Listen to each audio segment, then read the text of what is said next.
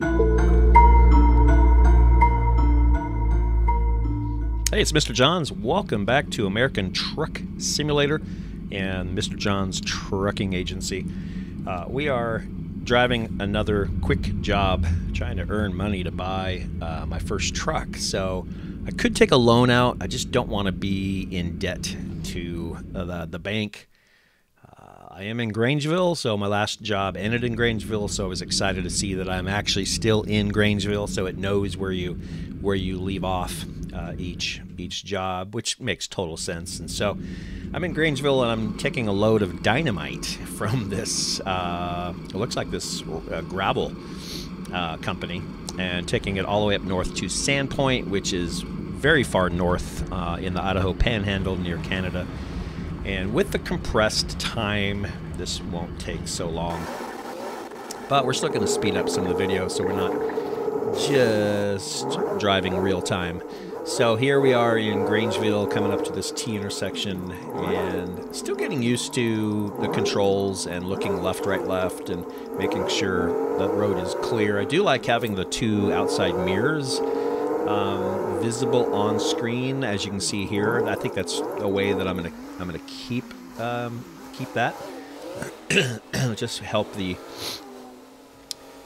being able to see behind you. I also like to bounce back and forth between cockpit view and this external view. I think that the cockpit, although I'm having problems with the joystick creeping, as you can see right there, it just goes lower right. It just starts to move. So this joystick is on its last legs. So outside view like this is great for turning and being able to make sure you don't take out signs and cars and do your best to stay in your lane. Definitely helps you appreciate what truckers have to go through. These things barely fit on the road. They're massive. So, and then I switch back to cockpit view for when I'm driving, but that creep, the joystick creep's going to drive me crazy, so might have to drive like this for a little while today. So we're heading north in Idaho, Highway 55, heading all the way up north.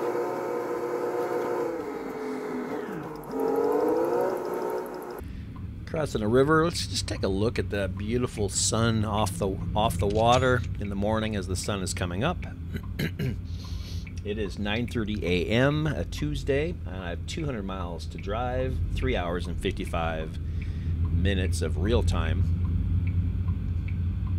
So here we're going to, by the way, I said that wrong, not Highway 55, this is 95. So 55 goes from Boise up to New Meadows, and 95 meets it there, and then 95 continues north. So we'll be on Highway 95. We're going to go ahead and just stop here in the way station because it gave me a little warning that I needed to. So we'll follow the rules there. Also, I noticed my blinkers are not working anymore when I'm in cockpit view. So another hint that the joystick is dying. Blinkers work when I'm in the outside view, but not in the inside view. That is just weird. So this is Lewiston Hill. It's quite a climb, and it drops off of the Camas Prairie, the Palouse area, down to the river and the Lewiston, the town of Lewiston, and its factories.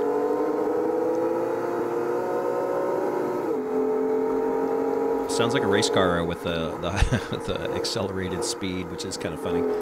So, and you get a chance to kind of see what the route looks like. It looks real. I mean, graphics are good, and viewing it from this perspective, it kind of feels like you are driving north on 95.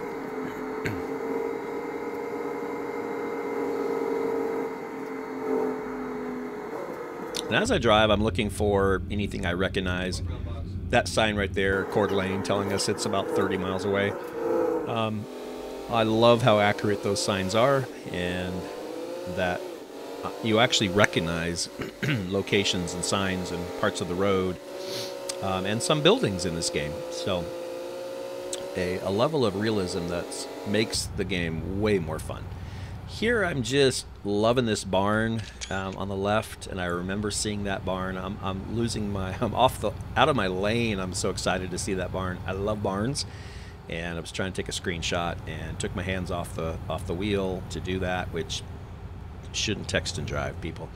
So there's the lesson there. So and this will take us right around the corner into, again, it's compressed distance, but this is Coeur d'Alene. You start seeing the lake. There's a sailboat out there, and like a lot of places in Idaho, has gotten a lot of attention recently, and a lot of new citizens, new people moving in.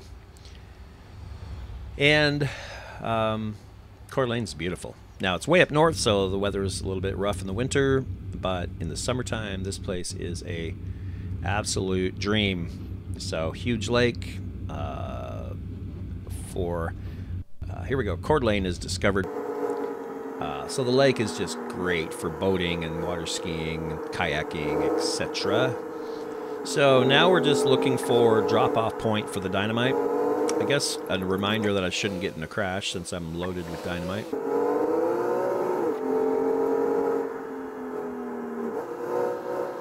And I'm following that right above my head in the corner of the screen, just following the red pathway. And if you're wondering why I'm not talking live while I'm driving, I played this early in the morning and the family was asleep, so I don't like to do my voice when people are sleeping. So that's why. That's the only reason why I'm doing voiceover at this point. And the Mr. Johns that's playing the game is just focused on the game. There's a cool bridge off to the side that looks like it's a walking path now. And we are getting really close to Sandpoint right here. And as a matter of fact, I think that is... Ooh, I almost missed that turnoff. I was distracted by the train on the right. I like trains as well. So, and here I realized, oh, there's a viewpoint, but I'm gonna have to cut over to just trigger this. So this is like a cinematic viewpoint that gives you, and it's an achievement. So I needed to hit that, and it gives you like a cinematic of the area. This is just kind of a Sandpoint thing. So I watched a little bit of it, then like, yeah, no, I don't need to see more. Just wanted to trigger that. So, four-way stop. Nope, not a four-way stop. Just a stop sign and downtown Sandpoint.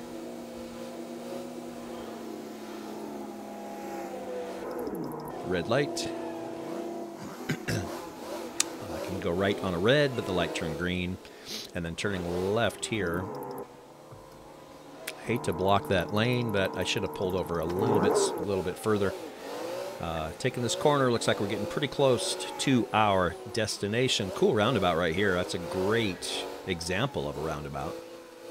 And we can take a left at this intersection, and then a right into this company's lot. So I trigger the green flag, which says that I'm here, and then I have the option of doing an easy, medium, or difficult parking. And I'm going to try to do the difficult ones every time. And I'm not really sure where I'm supposed to park, so I got distracted here. I'm thinking, I see this green flag, so I pull up thinking that's it. And then I realize, well, it says do not enter. So I'm going the wrong way, for one. So then I go around this way thinking, all right, this isn't that difficult at all. I'll just slide right in here and stop. Ding, ding, ding, and it weighs me, but it's not the end of the job. Then I realize that's not where I'm supposed to leave the trailer. Such a rookie. So, still learning the game. I'm supposed to go to the red flag and park the trailer. So, looking at the screen, I realize I can still choose how difficult, but I'm going to go for this one, and it's right there. So, what you're looking for are some white rectangles that show you where the trailer should be and where the cab of the truck should be.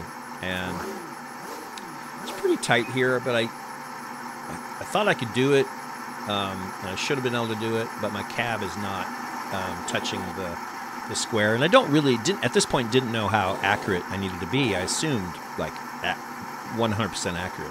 So I'm trying to go straight, trying to back this thing in and leave the cab in that first rectangle. So you can see there's a big rectangle for the trailer and a small rectangle for the cab. So I'm just trying to get better at parking. So as I am thinking one more turn here, one more time to kind of straighten it out and then back in, I should get it. But what I notice is right here, it turns green. I'm like, oh, my tires are in this. That's all you need is your tires in those rectangles, and it counts. And so I got extra points for that difficult parking. And also one more skill point. It allows you to choose which category you would like that skill point to go in. Fuel economy already has one, and my hazardous cargo has one. So I don't think it matters. So I'm just going to pick one, and I think I'm going to go with just-in-time delivery. So I think that one right here, click and then apply it. So that'll just give me an opportunity to make my deliveries on time easier. So, and that's it for this delivery. Thanks for joining me. I'll catch you next time. For now, Mr. Johns is out.